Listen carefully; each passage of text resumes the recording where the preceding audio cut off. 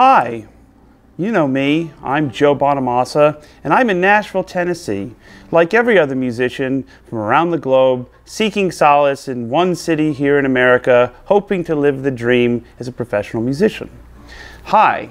Also, you guys have changed your name from Guitar and Bass Magazine to The Guitar Magazine, and I have Keith Richards Telecaster. Well, it's a hybrid. It's like a 52 body, and a 56 Esquire neck, which proves a couple of points.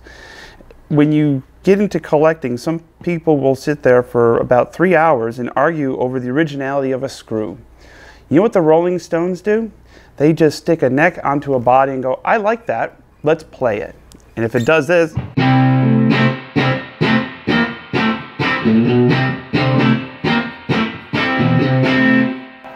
if it's good enough for Keith, it's good enough for you.